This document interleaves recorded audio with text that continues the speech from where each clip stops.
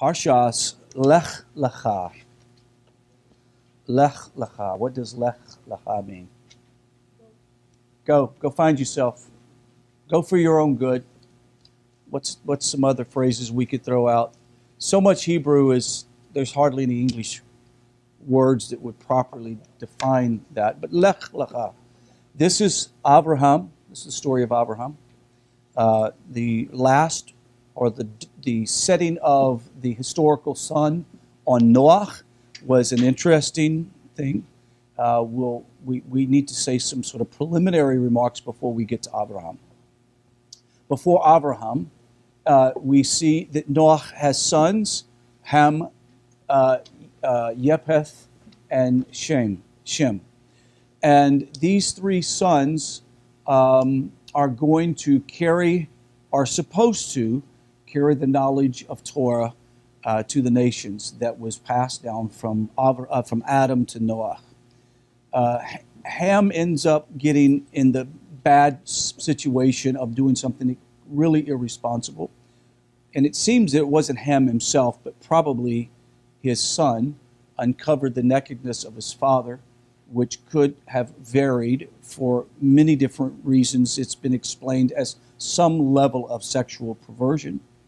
More than likely, if we use the Torah to interpret the Torah, he exposed his Noah's wife, his grandmother. But whatever it was, there was a curse that was pronounced upon Ham and Canaan, and this curse was that they were to dwell they were to serve in the tents of Shem. Now we understand that in every curse that Hashem brings, there's a tremendous amount of chesed, the loving kindness, to rectify or to fix the situation. We learned this for the first time with Adam. Adam was when he and Eve had eaten of the garden, of the fruit of the tree of knowledge of good and evil. Hashem merely pushed them out of the garden and closed the garden off, because if they would eat of the tree of life, they would never die. And the whole point would be is to live forever in a state in which knowing good and evil without the full refinement of the neshama is a horrible situation. So God shows mercy. And then Cain kills Abel. And then what is the judgment there? We realize that Cain did not necessarily know he was murdering his brother, right? So mercy was shown. He said, you're going to be marked for the rest of your life. So in essence, he went to like the city of refuge. He hid out for the rest of his life. Now we have the story of Cain, and this mercy is established, or this loving kindness of Hashem is established for Cain. And he says, forever you will be in servitude to your brothers. But if you dwell in the house of Shem, you could rectify that. Why? What is the representation? What does that term mean? If you dwell in the tents of Shem, the study of Torah. Anytime we hear the concept to dwell in the tent of, means that that person was responsible for teaching you and instructing you.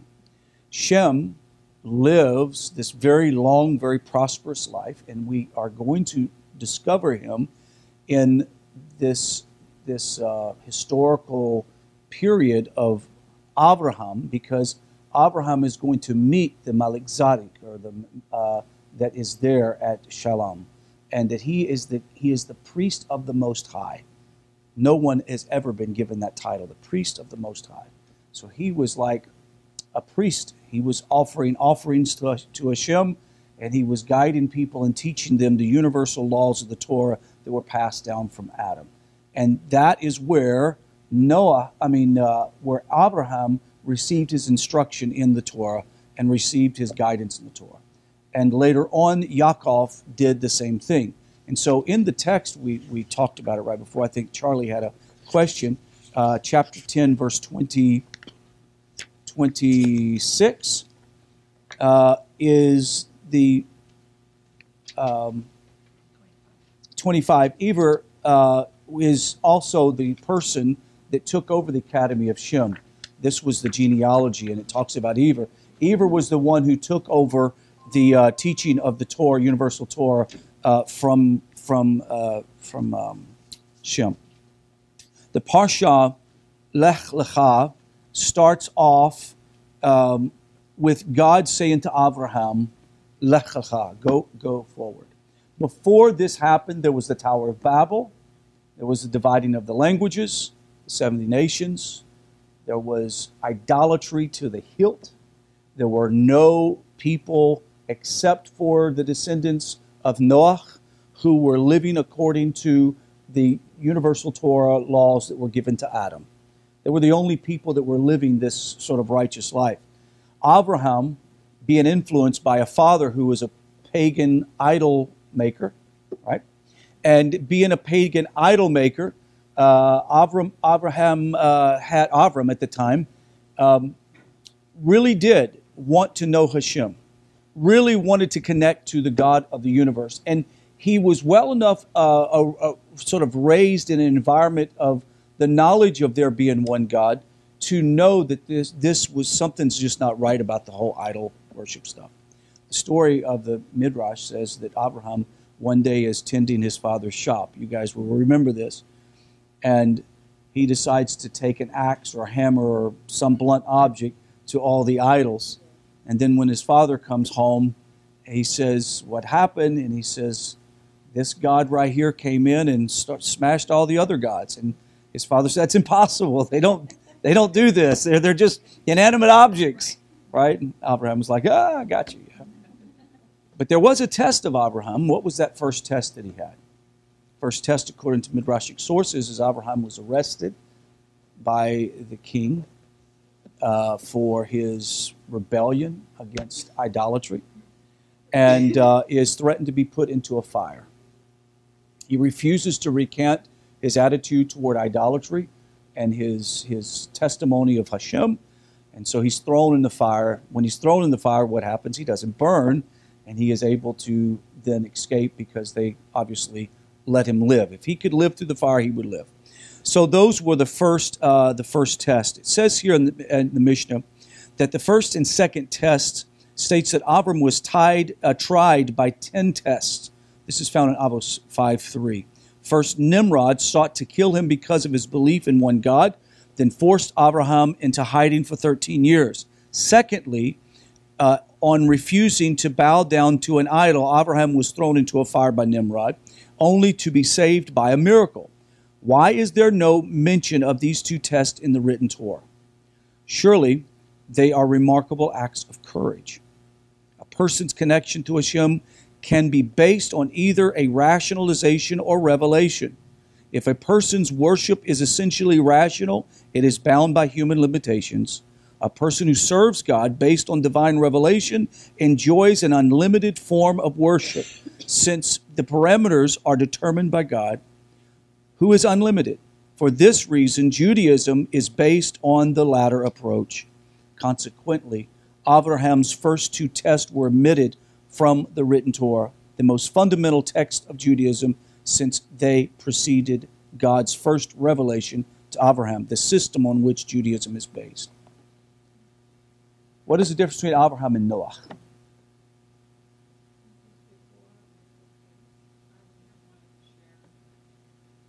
He wanted to share the knowledge of Hashem to the world, knowledge of one God. Noah did what he was told to do. Now, if you remember the class that Ara did Thursday, he mentioned the fact that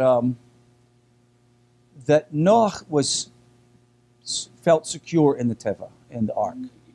It was a comfortable place. He didn't do any more than what God asked him to do. He did exactly what Hashem asked him to do. He didn't pray for anybody else.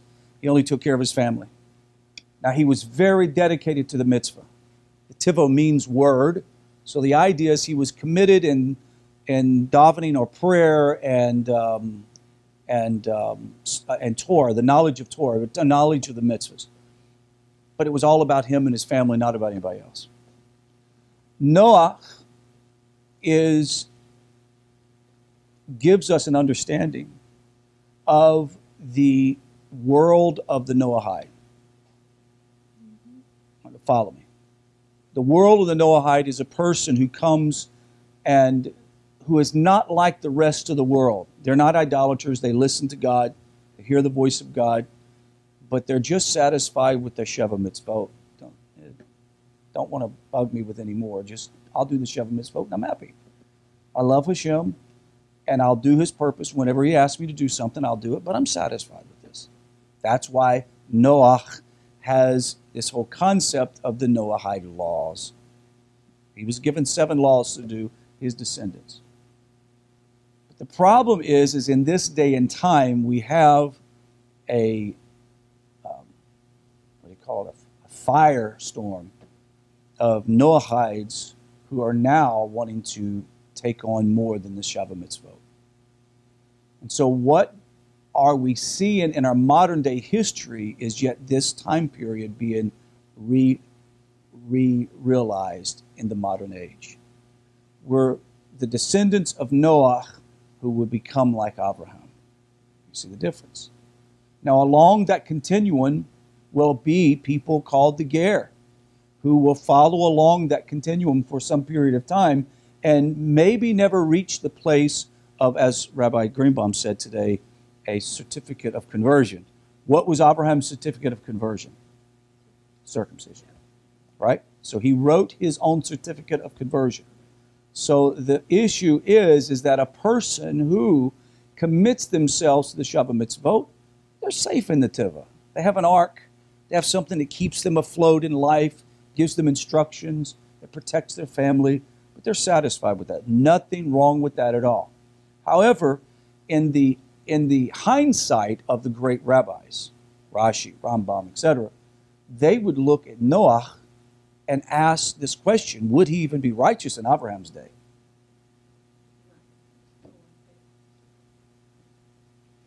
I take a little different look at that because it doesn't matter. Hashem said he was righteous. Regardless of what the sages say, in hindsight, you look back and go, oh, compare, if he was living in the same town with Abraham, would he really be considered righteous? The point is, it doesn't matter what I think. Hashem said he was righteous in his generation. So the point is that is a righteous man. And at the same time, when we look at people who have come out of their idolatry into the B'nai Noach world of the B'nai Noach, they are righteous in the eyes of Hashem. They are righteous in the eyes of Hashem. They are fulfilling what they're supposed to do. But see, Abraham was not supposed to be a Noahide. Wasn't supposed to be. Now, what did God ask Abraham to do? To go. Did he tell him where to go? Go to a land I'm going to show you. That's pretty innocuous, right? I mean, ambivalent. Can you imagine him being told by the voice of God, just go? And he's willing to do it. But before he were to go, what were the 3 things he was required to do? Leave his land, leave his family, and his people, his stuff. Supposed to leave it. What is the secret to a person finally moving out of the world of the Noahide Ger to conversion? Is you have to leave.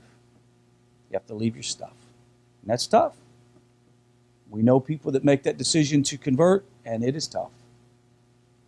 Does that mean that everyone has to convert? No, we're not saying that, and that is not what we're saying. There's medication for that, by the way, Catherine. I'm just picking. Catherine's doing this. Yeah, I know. It just looked like you had lost your mind there for a moment. I'm just picking. I'm sorry. I'll take that off the tape.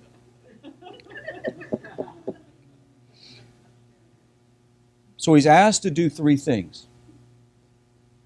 And many people who are B'nai Noach or Ger, who really want to do more mitzvah and really feel themselves connected at the neshama to the Jewish people, would like to convert.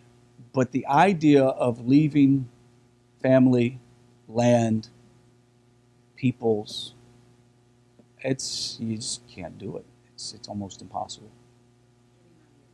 It's getting out of your comfort zone. So the only way to take that final last step is to actually leave, is It's to go. Go, involve yourself, connect yourself. But at some level, I do believe that the Ger Tzaddik or the Ger Toshav, or Ger Tzaddik, person who really becomes a righteous Ger, takes on the mitzvahs of Hashem, knowing they're doing it without having to feel obligated. They're a volunteer in what they're doing. In their process of doing this, they are, in essence, doing the same thing. Because to take on those mitzvah in your culture, you are isolated. You are no longer part of your culture. In many aspects, your family disowns you. Your family doesn't want to have anything to do with you. They think you're crazy, right? And the big one is when you leave your idolatry. Sorry about that. That was the evening prayer time. My phone notifies me of prayer. I'm sorry. So anyway, so you have to leave those things. And in essence, really, the B'nai Noach or the Ger ends up doing that at some level, right? It is about cutting your way off. Now, why are those three things such an impediment to one finding themselves in the purpose of Hashem? Let's first talk about family. They can influence you. All of these can influence you. That's the issue. All of these, your family can influence you, your culture can influence you. The society you live in, like, but everybody else doesn't do this or do that. Say again? And your things. I mean, the power of being in a frum community is amazing because it is so much easier to live an Orthodox life in community. It's almost impossible outside of that community. And so many of us realize that, and that's why there is that struggle of what do I do? Do I move? When do I not move? Etc.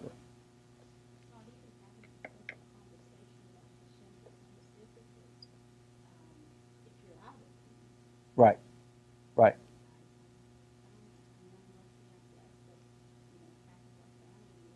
Oh, you guys have an amazing, yeah. Right.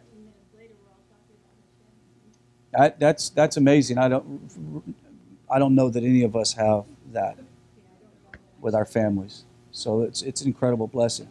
If you're like our situation, you go to a family member's house and you have so many restrictions you put on yourself that it's a little odd. So you almost kind of avoid those situations altogether. Right? So, I forgot what went to somebody's house and they said, "I want to make breakfast." I said, "Don't worry about it." I said, "I'll fix my own. Don't worry about it. You just take care. I'll fix my own breakfast." They said, "No, I've already started the biscuits and I'm going to make biscuits, eggs, and bacon sandwiches." And I said, "Well, I don't eat bacon." She goes, "Oh, that's not a problem. I've got ham." So, I do. yeah, just can you put it in one of those bacon bowls? That's all I want. They don't know. And so you live your life really alienated from your family. And what we are experiencing in our society today and in this time of redemption, that people are coming out of the woodwork that are like Abraham. They just hear the voice of God to say, go. And so you've been in this XYZ church or you've been in this denomination for God knows how many years, and all of a sudden you start feeling this unsettled feeling as if I'm a stranger here. I don't even belong here. I don't know what it is. And it's a gnawing. It's a gnawing. You know that there are some things that are absolutely wrong, and you're going to go through the test. And I want you to understand something. Abraham had to go through 10 tests, right? And we can enumerate those later on. Maybe Wednesday we can do that. 10 tests. And the first two were the most difficult tests in which potentially could have lost his life. Later on with Pharaoh, he could have lost his life, but he said his wife was his sister, right? So the idea is that over and over there was these tests of his character and his commitment to Hashem. When you and I made the decision to step away from the world that we were living, and we recognized that we are at some level a stranger in a strange land, the tests that came to us were pretty difficult. It's tough having family members that don't talk to you anymore. It's tough having friends that cut you off because you're now considered crazy. And it's tough. But no one leaves the Goyish world of the Gentile life to enjoin themselves to Kol Israel and Judaism without having to go through the same difficulties, trials, and tribulations that every Jew has gone through. You're just not going to do it. There's no easy way. Bottom line, there's no easy way. And I don't believe that Judaism has, I believe that if Judaism ironed out all the kinks in the conversion process, didn't have any. You show up, go through the Beis Din, they look at you, look at your past, boom, they stamp your record, you're converted. Go down to the mikveh and get. Even if they took all those out, your personal life will be fraught with difficulties. Why? Because that is the way the Jewish neshama becomes refined, is through difficulties and tests. How does Hashem know our loyalties except that our ethics, our musar, has been tested over time? And so what happens is we all go through these sort of testing, and if it's not within your immediate family, with your spouse or your children, it's with your next family layer out. And if it's not with them, it's people within the community that just don't understand you. And especially if you guys there's nobody like you guys out there. What's the name of the town? What? Village Mills. It's not a town. Just somewhere up there. Out there. It's in the woods, in the piney. Yeah. He's out in the big thicket area, I guess, right? Yeah. So, they love Hashem, and in many aspects they have been a part of this community through the internet, and they're working on the process of trying to figure out when do we move to Houston to start our conversion process, and it's a big one. But I must say that Hashem never allows a person to go without when they commit to Hashem. Never. Never. I've never seen the righteous, what? Forsaken, or his seed. Malek David. King David writes these words. The righteous will never be forsaken. So all we have to contend with is, how do I continue to live at the highest level of holiness and righteousness before Hashem? He says here, he tells Abraham this. He says, for your own benefit, lech lecha, for your own benefit, leave from your land, your birthplace, and your father's house, to the land which I will show you. The benefit is to our favor that we separate ourselves from the world and a strange land. It is to our benefit when we start going, I don't want that influence. The problem is you can't keep your feet in both worlds and not expect to be affected heavily by it, right? So he says, I will make your name great. Now, how does he end up making his name great? He adds a letter to Abraham's name. It's not Avram, it becomes Avraham, right? So he adds this letter. He says, and you will bless, and I will bless those who bless you. There is an added commentary by Onkelos who says this: I will make your name great, and you will have the power to bless other people. And I will bless those who bless you. I will curse any person that curses you. All the families of the earth will be blessed. Their children to be like you. You, Abraham. Abram left as God told him, and Lot went with him. Abram was 25 years old when he left Haran. Abram took Sarai, his wife, and Lot, his brother's son, all the possessions in which they had acquired and the people and they had converted in Haran, and they departed and headed for the land of Canaan. Now let me ask you this. Why didn't he go immediately when he left Ur? Why did he go to Hanan or Haran and stay? Anybody ever asked that question? He was there for quite a while. His father was with him. His father was with him. Midrashic sources says that God did not want his father to go with Abraham because he would have influenced him. So he had to wait for his father to die. And another reason why Hashem didn't tell Abraham where he was going to go at the first time was because his father would have heard. And his father would have been, yeah, that's great. I want to go with you. We could start an idol store right there in Jerusalem. Right? We'll go to Shechem and we'll start a idolatry supermart, right? Which ended up happening anyway, but who knows? Okay.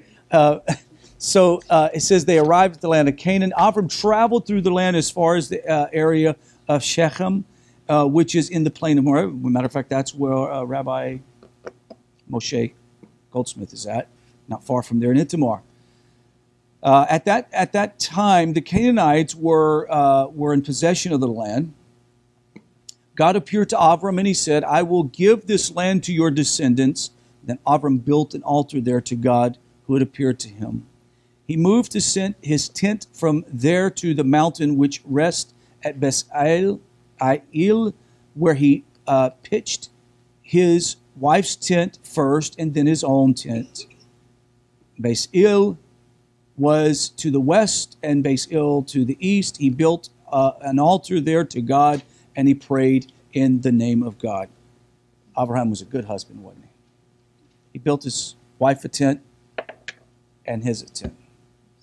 Now, how many of you guys have built your wife a house and then built you a house? That's righteous. Of course, I would say that's smart, but I don't know. I'm going to get in trouble on it. You could have a great marriage. It lasts forever that way, right? See, those of us who've been married over 30 some odd years to the same person, you tend to think, like, well, wasn't a bad idea. What are the fourth and fifth tests? I'm just picking. Not really. But anyway. Do what now? That's the women's tent. So he was building, had to put in the kitchen. That makes sense. Thank you, Charlie.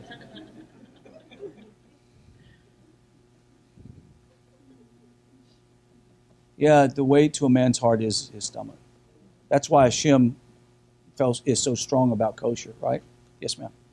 Back on verse 5, the footnote in this says, Abraham took Sarah through persuasion because a man is forbidden to take his wife to a foreign land without her consent. Oh, absolutely. So that says a lot about Sarah.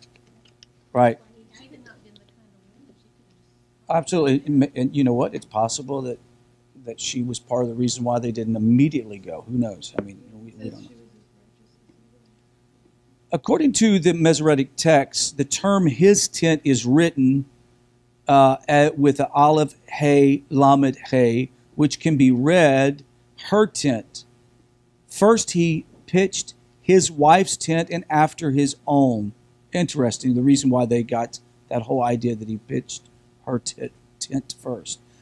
How does Rashi know that Abraham erected his wife's tent before his own?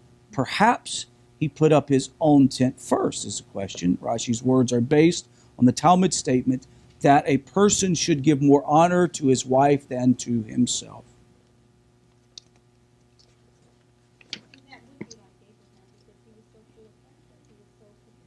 Right.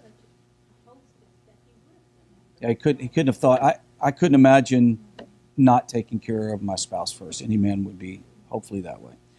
What is the next fourth and fifth test? The fourth and fifth test is a famine in the land. And Avram went down to Egypt to settle there temporarily because of the famine in the land. Then when he approached Egypt, he said to his wife, now I realize that you're an attractive woman. Some of the Midrashic sources says she was a very beautiful woman in a world of beautiful people. And that when she was with the Egyptians, the women weren't that pretty. They were kind of ugly, and so she was going to be really beautiful. So think about that. She was a beautiful woman with beautiful people. That's why in she was an average woman. She goes to Egypt, and it's like, whew, she is an amazing looking woman. So he says, when the Egyptians will see you, they will say, it is his wife. They will kill me and keep you alive. Why is that the case? Even the pagans at that time would not take a man's wife and have a relationship with her. But they would kill you and then take your wife. Right? So they had, what do they call it? They do have some moral somewhere, right? So it says, please say that you're my sister so that they will favor me because of you, and my life will be spared thanks to you. So it happened, and then Avram came to Egypt, and the Egyptians saw the lady was very attractive.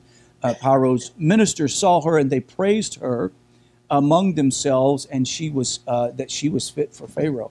I mean, obviously, she was such a beautiful woman. All of the worker bees around and the people that were there were going, this should be a queen. She is a queen, right? The lady was taken from the house of Pharaoh. He bestowed gifts on Abraham because of her. So Abram had flocks, cattle, donkeys, manservants, maidservants, she-donkeys, and camels. God afflicted Pharaoh and his household with a severe disease because of Abraham's wife. Abraham's wife, according to Midrashic sources, prayed to an angel and asked the angel to afflict Pharaoh so he doesn't touch her. Smart move. Pharaoh summoned Abram and said, what have you done to me? Why didn't you tell me that she was your wife? Why did you say she was my sister, causing me to take her as a wife for myself? Look, here is your wife. Take her. Go. Boy, does it sound familiar? This happens 400 some odd years later, right? Pharaoh gave men's orders to protect Avram. They escorted him and his wife and all their possessions. The next, say again? Including her slave. So not only did he go into Egypt in a desperate situation to save his life, but he left there a richer, wealthier man. So in essence, we are discovering that a person that truly does lech lecha, listens to the voice of God, and heads off. We don't know where we're going, do we? When you first started this journey, did you have any idea that you would be here? No way. No possible way. Same here. I mean, I couldn't have even fantasized about this and figured it out. So the idea, and I used this term a couple of weeks ago. You may or may not have, what do you call it, inner tube down a river, right? Go in West Texas and beautiful rivers. Get on an inner tube and just float. Let the river take you. In essence, lech lecha is allowing the river of Hashem to carry you. You only must concern yourself with staying on the floating device. And what is the floating device in our life? It's the Torah. It's prayer. It's a commitment to keep a stable life. Hashem will guide you at the right place at the right time. Some things are going on this week, and Ira and I were talking about it, and I asked him, if he was concerned about it. I can't say it on the camera, but I'll tell you later. And he said, I told him, I can't be concerned about anything anymore, because Hashem is in complete control of our lives. Complete control. I mean, absolutely complete control. There is no doubt in my mind. And if I ever find myself where things are spiraling out of control, where I at some level begin to lose my confidence that Hashem is in control, then I need to ask myself, am I truly lech lecha? Am I truly going for my own benefit to go find where God wants me to be? Because since I started this place of my life for the last few years, unbelievable how Hashem has brought us this far. And I was reminded of Shabbos. We're all in here and it's noisy and kids are playing and everybody's having fun, and we go off into the side room to look at the Torah scroll. And there was, 7 or 8 people in there. And it was almost as if they had entered into the king's chamber. No one was talking loud. Everybody very respectfully stood there and looked at the Torah scroll, and some would touch the cloth, the cover, and to look at that level of reverence and respect for the word of Hashem was so rewarding. We're living in a world where no one has respect for authority. And for sure, there are cultures in religion, both Judaism and in Christianity, who have no reverence for the word of Hashem. None. Because they have relegated it to not even being important in their life. Right? There are whole cultures of religious thought that says that the Torah was for Moshe, and not even sure whether Moshe had anything to do with it. So we're living in that culture right now. I want to do one more thing before we close on this, and I want to talk about Abraham and Lot parting company. And then we're going to pick up on God's promise to Abraham about the land, and we're going to talk about on Wednesday the covenant that God made with Abraham. What was that covenant? And we're going to talk about some of the misconceptions that are taught in Christianity about that covenant versus what Jewish thought is about that covenant. It's going to be an interesting idea. But let's talk about Abraham and Lot for a moment. When Abraham got to a place to settle down, they basically are standing at having to make a decision. One's going to take one area of the country and the other's going to take another area. You know, maybe there was issues, and well, we do know there was issues between their herds, right? They were having problems with the mixing of the herds. So the best thing was for them to get some land separation. Where does Lot decide to settle? In the best land, Sodom and Gomorrah, right? Oh boy, this is the lesson that I have to talk. It's about me, right? And it's about all of us, I guess, but I have to think about this. In our journey to Lech Lecha, sometimes the best places are not the best place. Follow? Sometimes the best place that would benefit you materialistically, socially, emotionally, is not necessarily the best place spiritually for you to be. And so in our journey to fulfill what Hashem has asked us to do, and that is go for your own benefit. You're not doing this for me, you're doing this for you. I mean, this is something we have to realize, is that Hashem didn't call Abraham out of Ur of Chaldees to make Abraham miserable and to try to go search for an invisible God. That was not the situation. Abraham already believed in Hashem and heard the voice of God. Abraham already had a connection to Hashem. But why in the world would Abraham leave? Why would he leave without a promise? God didn't promise him anything until he asked him to leave. And then he didn't actually give him the covenant until he was gone and in the land. He knew something. What did he know? It wasn't necessarily what he knew, it was who he knew. He had confidence in Hashem. And that is the difference between a person who has committed their life in connection with Hashem and a person who's on the peripheral of a relationship with Hashem. He was confident that if Hashem said to do it, it was going to pay off. That's just bottom line. Hashem's going to pay off. It's going to work out. It's going to be a little odd and uncomfortable, but we never really hear Abraham complain. Not one time does he complain about his circumstance. This is a guy who circumcises himself and then sits outside of his tent waiting on guests to show up. That's the man, right? Real man, right? But this is a man committed. So when we see this, what does Abraham do? Abraham clearly could have chosen that other land, that place where Lot went. God would provide. And I believe that if Abraham would have been in Sodom and Gomorrah probably wouldn't have been destroyed. Because at some level he would have helped to transform a society to have a more loving compassion toward other humans. Because they were not a compassionate group of people. And so we understand that Sodom and Gomorrah is not about sodomy and homosexuality, even though there may have been, because there was all kinds of sexual perversion. But it was about lacking compassion upon other human beings. They had no compassion on human beings. The choice that Lot makes ultimately is going to affect not only Lot, but Abraham.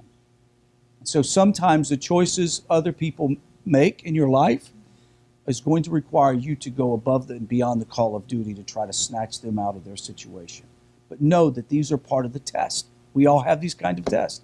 And so when these tests come, don't get upset. Don't get downhearted. Just know I have to respond. And so you have to respond at the highest level of your ethics, the highest level of your musar in your life. And then when you do that, you know that God's going to work it out. He's going to work it out fine. It just seemed like that every time Abraham turned around in a bad situation, came out always better on the back end of it. The Jewish people have always faced very difficult times. And what we know from the prophets, in the end, it's going to turn out really fine. It's going to turn out good. That concludes the class. Any questions, fears, doubts, unbeliefs? Now's the time to do it. Questions, comments?